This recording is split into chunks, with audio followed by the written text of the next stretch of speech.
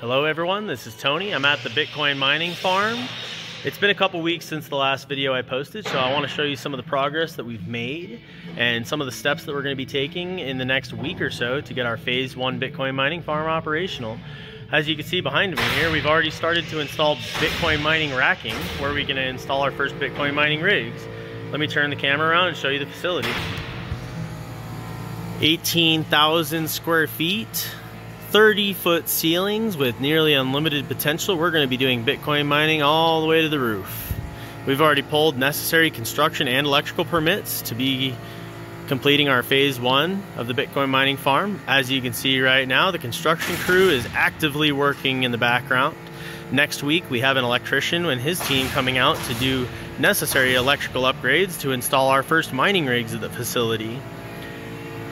At which point, we'll be installing some of our available ASIC mining rigs right here on the racks.